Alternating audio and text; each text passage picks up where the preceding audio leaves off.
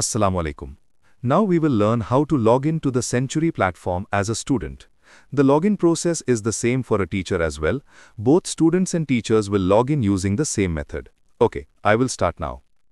To open Century, you need to log in by going to the URL tcs-blended.century.tech. Once you go to this link, it will ask you for two things, a username and a password. You should not enter anything here because you do not have these credentials. Instead, you need to simply click on Sign in with Microsoft Office 365. You can only log in here with the email address that has been provided to you by the school.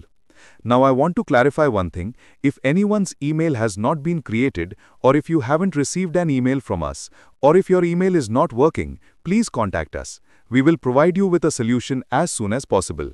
It's important that you try this today and let us know if there are any issues. Please send us your queries by tomorrow so that we can resolve all these issues by Monday. Then you can proceed with your work on Century. Some of our work, including things related to exams, will be conducted here and these activities will be counted. So we need to follow the proper process. Now I will show you how to sign in with an account. It won't work with a direct email and password. For example, even if I enter an email and the correct password for this account here, it will not log in.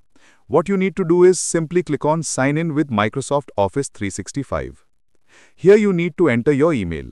I am adding a student's ID and password. The user enters the school-provided email and password into the Microsoft login pop-up.